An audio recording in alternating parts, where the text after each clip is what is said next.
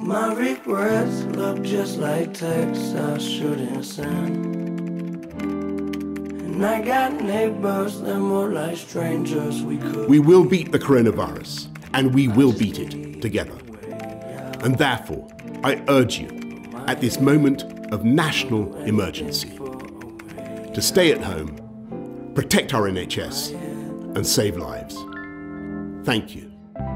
In my own way, this feel like living.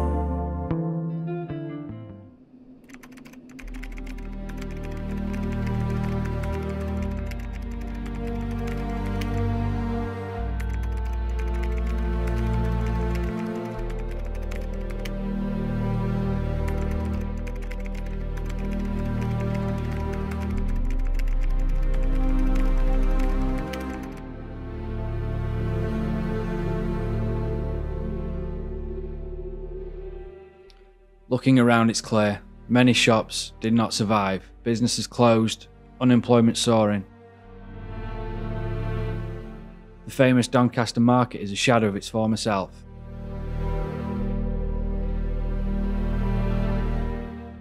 Doncaster is on the verge of feeling like a ghost town.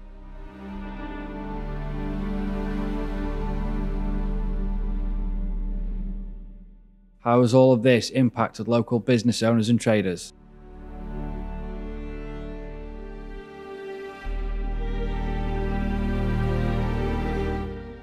Did they really receive adequate support from the government?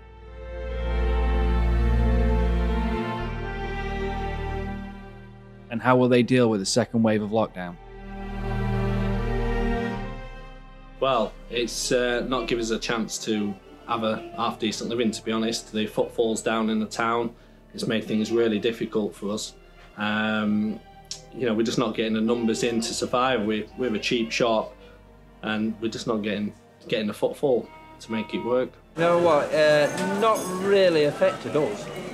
You know, in fact, to be honest, the first lockdown, we were that busy, it was unbelievable. Well, businesses, I mean, before February, the footfall's really good on the high street, but since we've opened up, the footfall's about 40% down on last year figures, October figures. Obviously, you know, a lot of people haven't got the money at the moment because of the furlough scheme. You know, people going back to work and everything. There's not much money about, and as you can see, the high street outside today, it's empty. Business-wise, we were all geared up for home delivery anyway. Yeah. So we were like a step ahead of other traders, really. So when we first got locked down in March, we were doing maybe 60, 70 orders a week on delivery. We shot up to 1,500 in the first 2 weeks. So business-wise, we were fine. You know what I mean? We had to shut the store for a couple of weeks, and then we slowly got on top of it. But we haven't been too bad with it, to be honest. Yeah, I think the government, I personally think the government have been brilliant. I think they've been really, really good. I think it's a shame really, because obviously one glove doesn't fit all, so the government have helped out the majority of small businesses, but there's a lot of people that obviously have been left behind, but I don't think you can account for everybody. The government at first, they seemed to help us. You know, they gave us the rebate on the rates for the year and helped us with their lump sum government-backed loans. They did okay at first, but now we really need more help because we're really struggling at this moment, and that's the reason why we're in this mess, to be honest.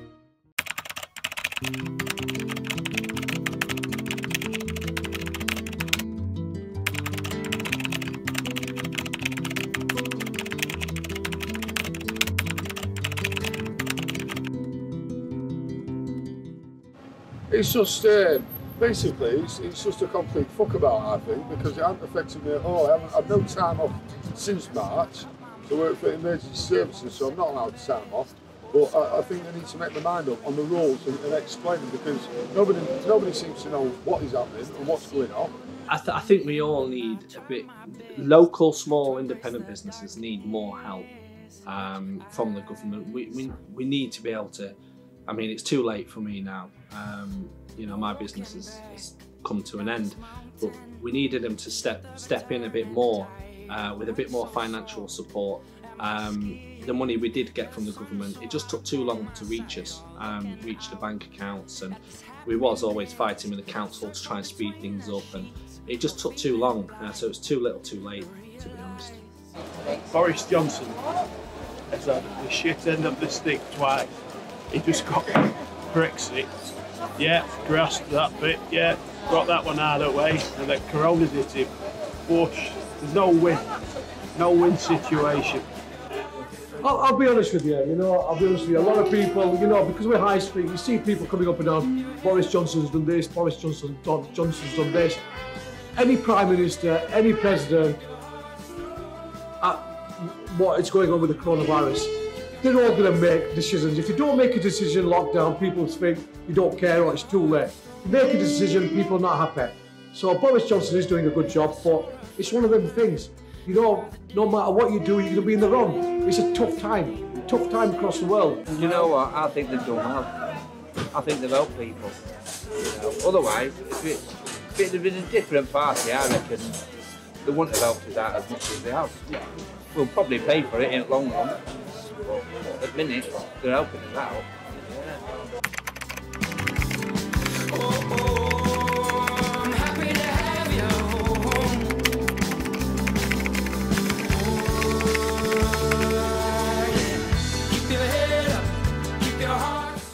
None at all. No, to be honest, it's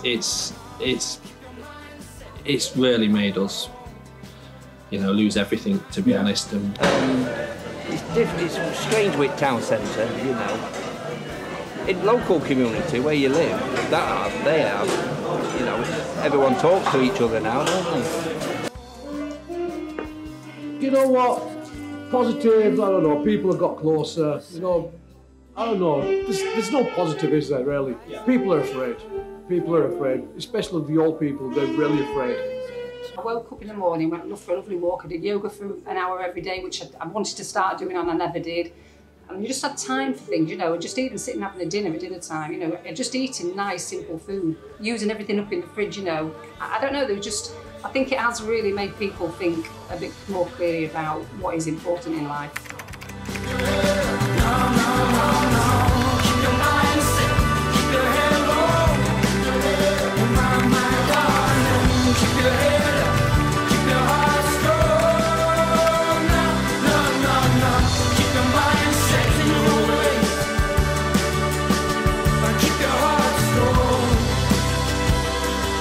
Cause I